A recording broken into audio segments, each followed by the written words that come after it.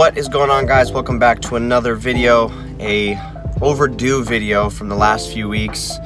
Ironically enough, we made 2 consistent videos and then, you know, we stopped, but that was due to the fact that we had family visiting from the States. We had Greek Easter, which is a very, very big deal here, which we'll probably throw in a clip of how crazy Easter gets here.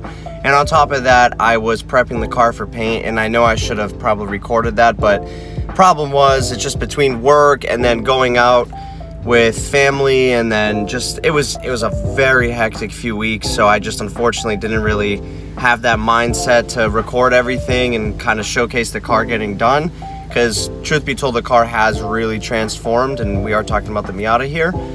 So sadly, realistically, this video is gonna have to be kind of short due to crappy weather. The rain's actually starting to pick up, and I'm not gonna be able to get good rollers, and quite honestly, the car is gonna look like crap in a few minutes. But appreciate you guys checking us out, and sorry for the delay again. I know it was kind of like oh, you just said, you know, you're back with consistent videos, but now that I kind of got a flow of things and, you know, we're back to normal and all the holiday stuff is over, definitely going to be cranking out some more videos. So definitely make sure to like and subscribe. It really helps us out, keeps us motivated too, and can't wait to show you guys what we got coming next. All right, so here it is. The car is now painted British Racing Green with a little bit of extra silver, but as you can see, the weather kind of got all crappy on us.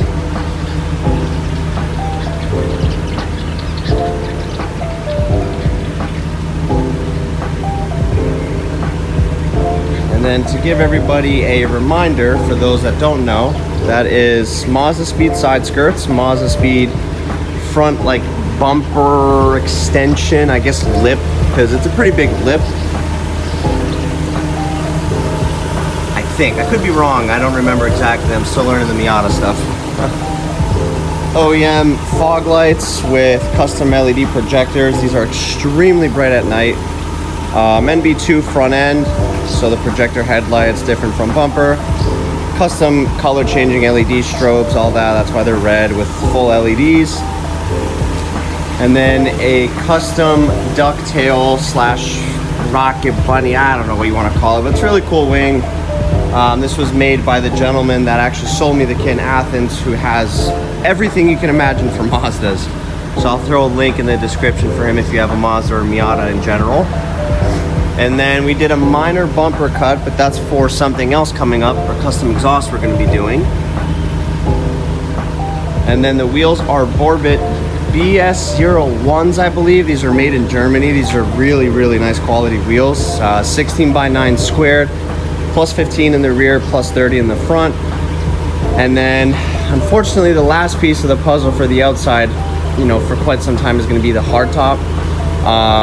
I was stuck on debating if I just wanted to fix this and do a roll bar, but I've been catching myself more and more with the top up, especially now during the summer, because this car's got ice cold AC. So truth be told, I think I'm gonna get a hard top and then just get a really nice roll bar. So, you know, just take the top off and have the roll bar, because I don't, you know what I mean? Some people are like, oh, that's an inconvenience, but 90% of the time the top's gonna be up, especially if it's gonna be, you know, super hot out. And then for the inside, we changed up a couple things. We now have the Nardi Edition wood grain steering wheel. I really, really love this wheel. It's a super nice double DIN radio setup. It's currently off, but super nice. And then, ironically enough, the bulbs in the gauge cluster are actually LED, but because of the plastic casing, it's green. But it looks really cool because, you know, it matches with the car. Just did a really good cleanup with it, just some minor stuff. Gonna get some new carpets soon, and eventually I would like to get some cool seats. I'm not sure what kind. But yeah, I am definitely very happy, considering we did everything pretty much, you know, at home, and then prepped the car for paint, then sprayed it ourselves. And again, I feel so stupid for not recording, but, you know, just timing was bad, and I didn't have a good camera at the time. Now we do. But here it is. Definitely a big and cool transformation that I'm very excited and proud about.